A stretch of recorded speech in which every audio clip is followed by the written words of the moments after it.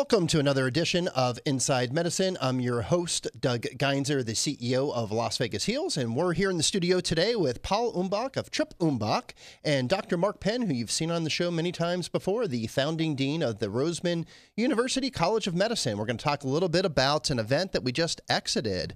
For those of you that are new to Inside Medicine, we broadcast live here in the studio, typically on Thursdays at 10 o'clock. Today we've got a special edition for you, so stay tuned. If you do happen to miss this, you're going to be able to catch it on YouTube, on, let's get this, iTunes, Roku, Stitcher, Spotify, and of course you can always go to lasvegasheals.org and catch a copy of it later.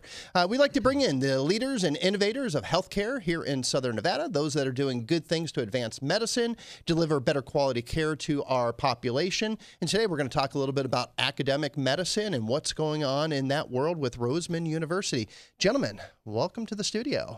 Nice to be here.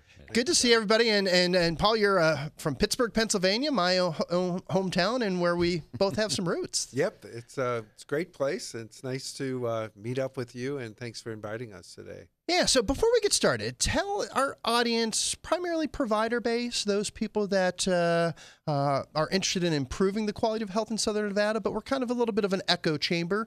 Many may or may not be familiar with Tripp Umbach, so if you could take a few minutes, tell us a little bit about Tripp Umbach and the type of work that you do. All right, thank you, Doug. And Mark, nice to be here with you as well. Tripp Umbach started about 30 years ago in Pittsburgh, but we're in all 50 states, and we've been able to do several thousand projects around the country, and we're experts in academic medicine.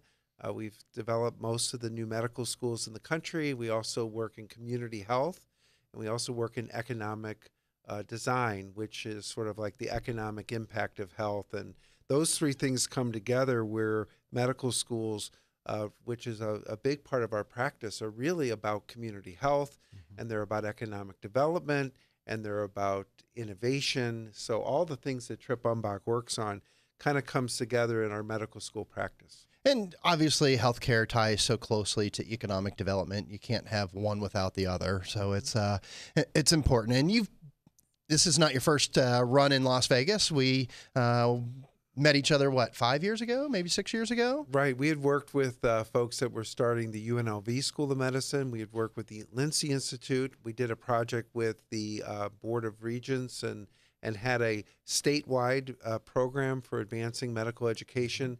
And we're working now with Roseman College of Medicine and Roseman University really to take that message further to say that even though a medical school has started, and Toro, the osteopathic school, had been here for many years, there's still a need, and there's so much more to be done, and Roseman's college plans are right at the cusp of getting implemented. And so we're here really on this visit and in this engagement to see if we can really get more energy around medical education, and the economic impact is a big part of what we study.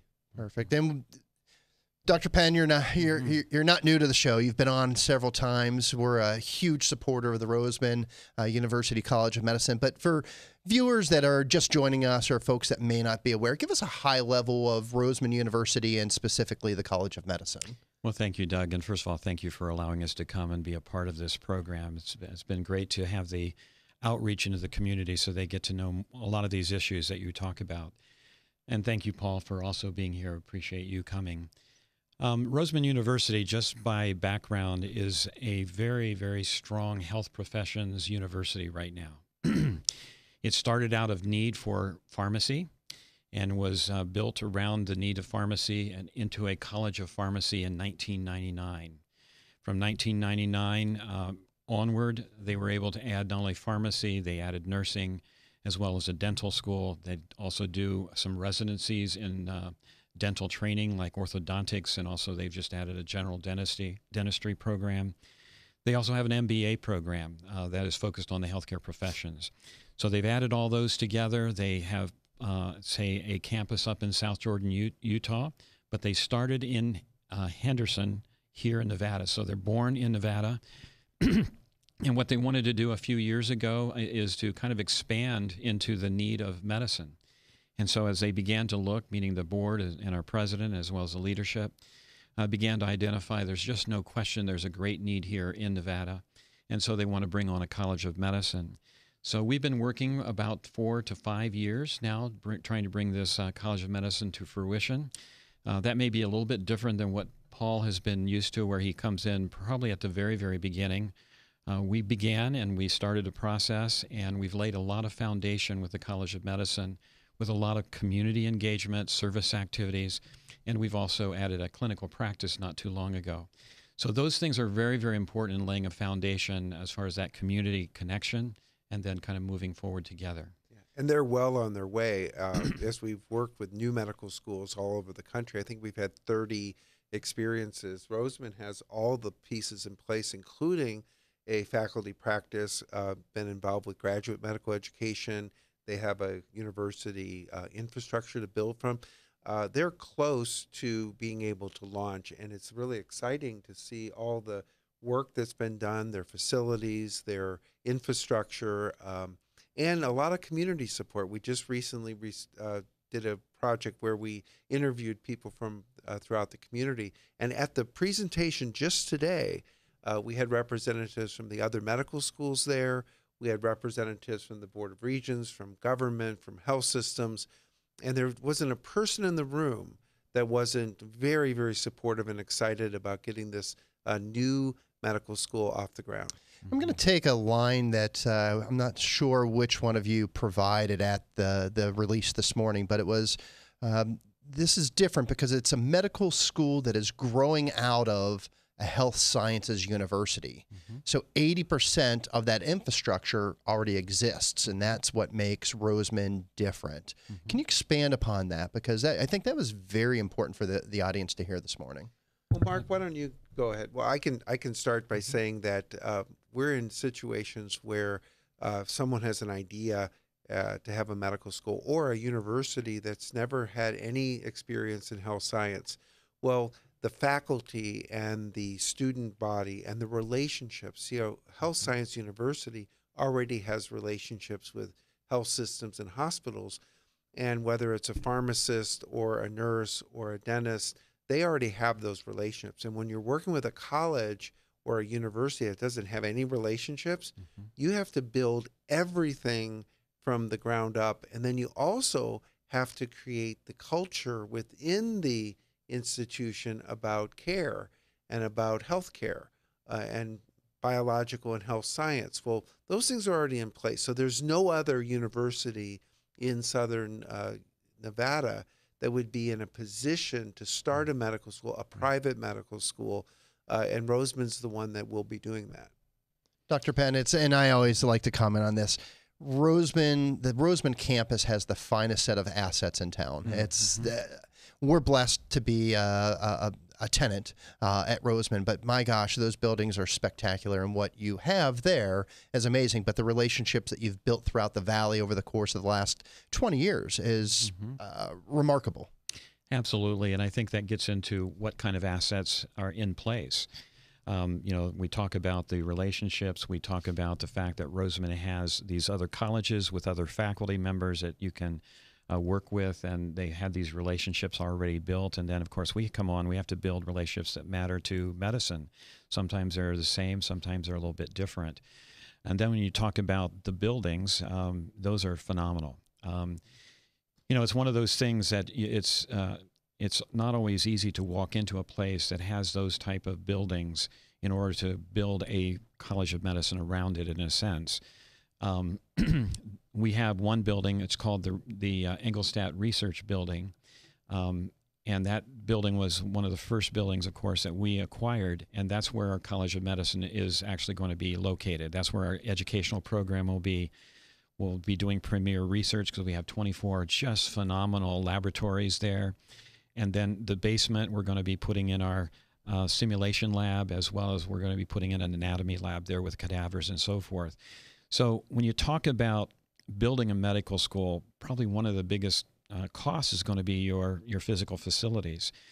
We have physical facilities, but we're going to also need to build out. So that's one thing I would remind our viewers is that, we don't have everything in place yet, But there is a certain amount of dollars that we need, of course, and we're going to need to put toward the building out of our classrooms, the things I just mentioned in our basement and so forth. So, but it's very unusual to have that to, when you're walking in the door to say, here we have this, build it from this kind of a standpoint. Mm-hmm. And just so people know, it's about $1 for every dollar that you put into the building. There's another dollar or more sometimes that has to go inside, and it's the technology, the labs, the simulation suites. Just those simulation mannequins alone can cost hundreds of thousands of dollars. The IT alone can be millions of dollars. So a medical school is one of the most expensive and most technologically advanced buildings you can build. So when you look at it from the outside, you might say, oh, they have their medical school building up, but more dollars are needed on the inside. So this morning, you brought together some of the most major leaders of this community. Mm-hmm. I looked around that room, and you had the likes of Shelley Berkeley, you had the likes of Don Snyder, mm-hmm. Just 100 of the top leadership of Las Vegas. What were you hoping to accomplish? And clearly, I think you accomplished bringing the right people into the room. But talk to us a little bit about this morning and what you wanted to lead or provide to those leaders. Well, one of the major things in partnership with Tripp Umbach, it was a matter of, first of all, evaluating where we are and can we move to the future, and what are the recommendations moving forward. So one of the questions is of course, do we have what we need in order to move forward? And if we don't, then how do we meet those needs? Above it all, do we need another medical school?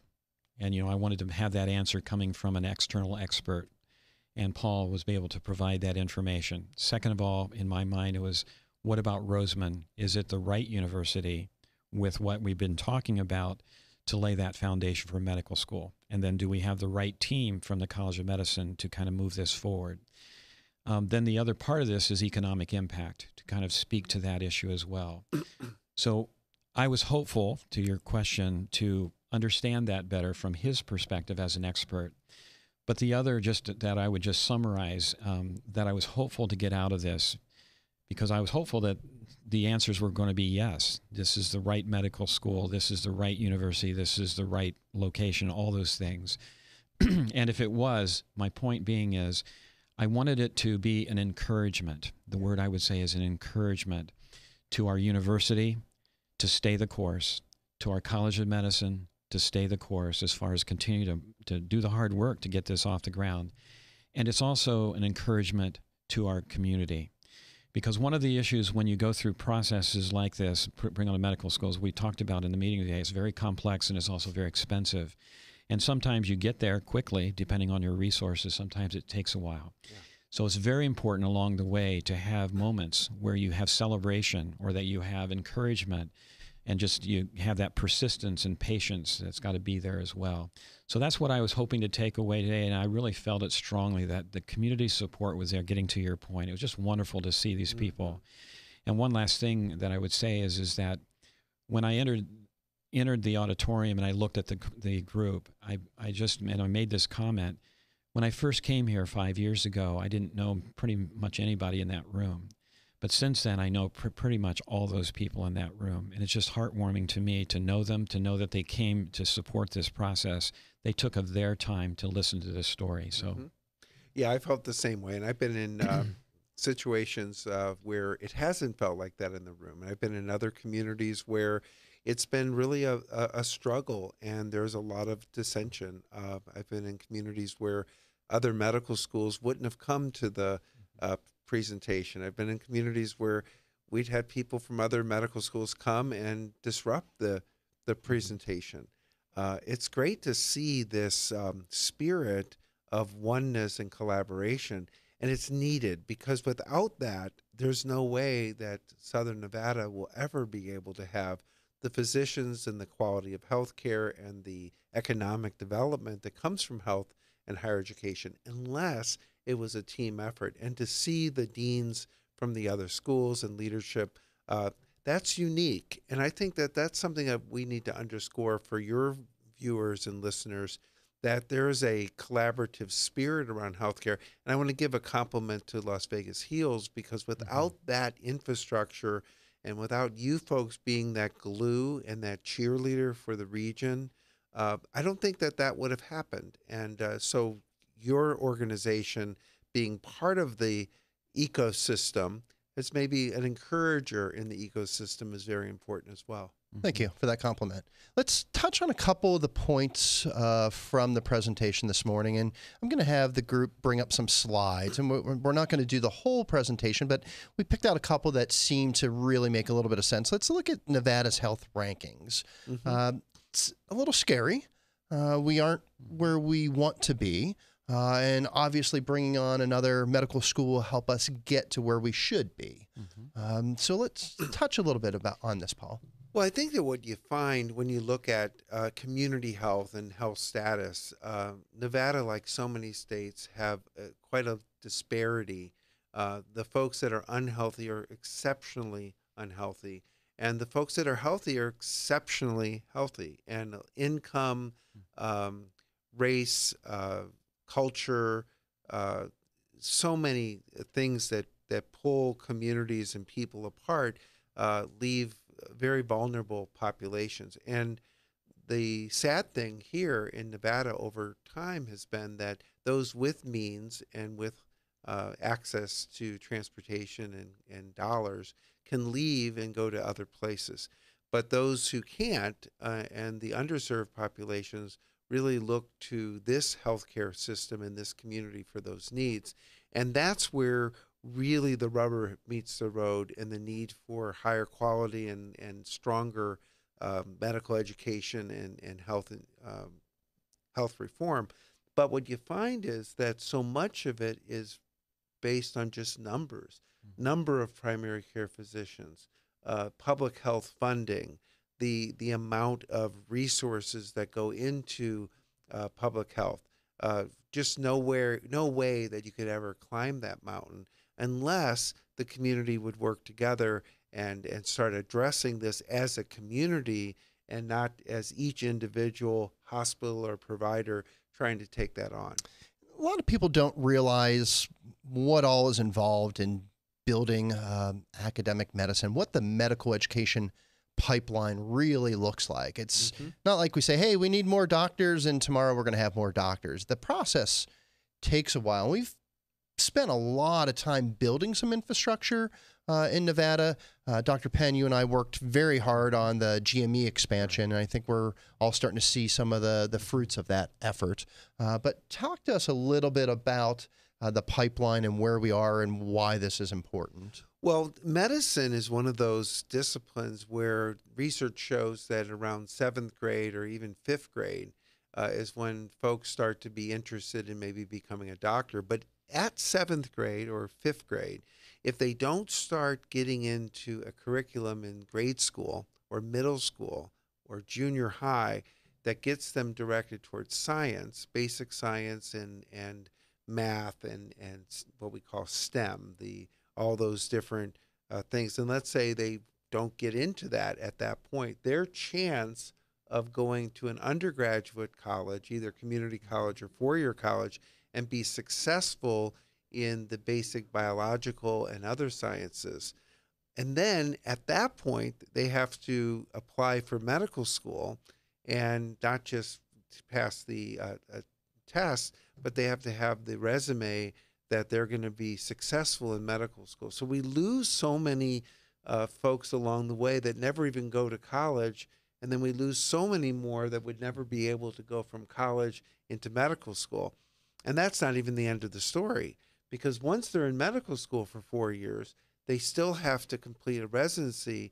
And if they go far away for that residency, if they take that residency in Ohio or Pennsylvania or Florida, their chance of staying where they do their residency in that phase 4 really predicts the most on where they're going to be. So if we back that up, what do? Well, we have to identify the young people, and I would say folks from different minority and underserved populations, particularly because that's where the need really is.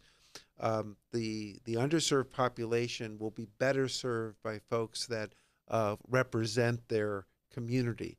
So then we have to say, what are we doing for seventh graders? And can we have a program through the medical school that goes into the schools and gets them ready? Can there be a health science high school or junior high like there are around the country? In fact, there are several medical schools that have health science high schools.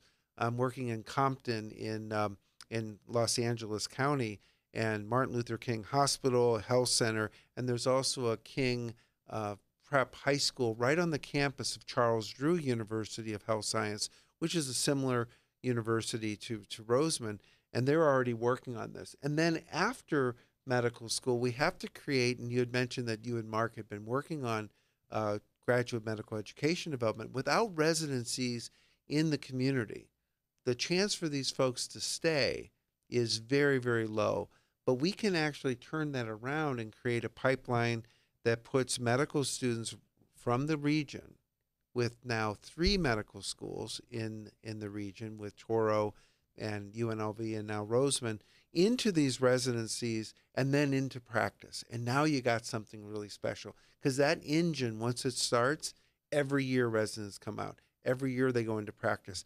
And you could start seeing 50 new physicians a year or more, maybe 100 physicians a year, in a factory of physicians that know Southern Nevada, that love this community, that have agreed to spend their career in this community. And that's so different than what you have now, with so many physicians coming and going into the market and then out of the market. They're not from the market. And that affects quality of care. So if you have different physicians every time you go to the doctor, your care quality goes down so much. And if you are in a situation where you can't even find a doctor, well, now what's your doctor? The emergency room? An ambulance that you call to come to your house? So an upward spiral through that pipeline is so important. I think a great statistic, and then we're going to jump over to Roseman, that I saw was Nevada ranks number 9 in terms of retention from UME, undergraduate medical education, through GME. So if we build that pipeline right, and it sounds like we're already doing it, but we just need to strengthen or widen it a little bit. And let's talk about the role that Roseman is going to play in this expansion. So let me bounce off a little bit of what we were just talking about and then build to that. About 3 or 4 years ago, data that looks at the people that are applying to medical school across the country, and we're talking about now from Nevada, students from Nevada that applied to medical school, was somewhere around 240 students. 240. 1/3 of them got into medical school somewhere. 2/3 did not. So the point is to underscore, we need to do a better job. But first of all, we need more students that are interested in medicine, right? Yeah. We will continue with our medical schools as we expand. We will have more seats that we can offer to the students here that say, hey, I see that as an opportunity here. Maybe I want to apply and so forth. With UNLV coming on, that number now is over 300 is my point. Yeah. That number is still way too low when you kind of look at, our population growth over time. So what Roseman has been doing, the College of Medicine in particular, just to kind of underscore, is that you had the word pipeline up there, is that while we're working toward our accreditation process, my team has really, really gotten into the community with community engagement activities, as we would call them. And one of those activities basically is broken down into the first part of the pipeline that you're talking about. We have reached down into the elementary, the junior high, and the high schools around us and provided programming to kind of introduce the concept of medicine to those students. And so we're able to do it with some of the private medical schools. We're now able to work with some of the public schools, which is great because we really want to have a bigger outreach. But we want to grow the interest on the part of the students as well as the parents. And so we introduced students to maybe come for a full day and they learn about what it takes to become a physician, as an example. And so it's really been very positive as far as across the community when we've done those type of programs. So that's one of the things that we really need to do moving forward. The other part of the equation, we're building a curriculum that's built around driving the student into the community more to understand the community. We have a LENS program, which is a longitudinal experience in neighborhood service. And what that is that students from their very first year are going to be planted into communities, and they'll go to like a place where they're seeing patients. But as opposed to most traditional type of teaching, they won't just go there and just see the patients and go home and do nothing with it.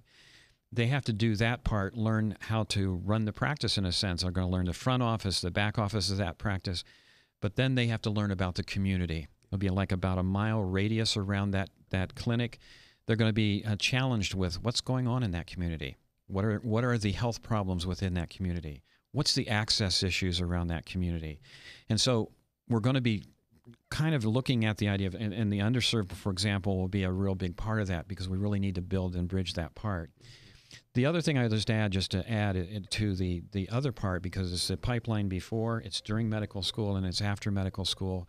The GME part we've already, as you and I have done, and we have been a part of, and I really appreciate your efforts, working on the GME, working with the other medical schools to bring on more GME, because we really need a lot more. Those kind of things are very important, necessary.